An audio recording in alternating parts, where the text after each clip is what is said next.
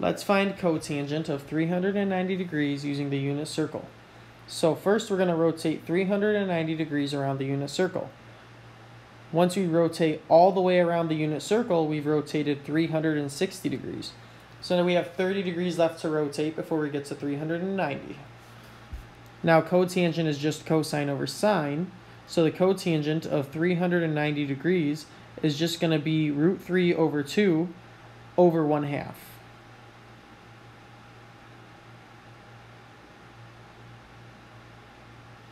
Then we remember that dividing by a fraction is the same as multiplying by its reciprocal, so we're going to get 2 times root 3 all over 2. Now we're going to cancel some 2's here, and we get our final answer of the square root of 3.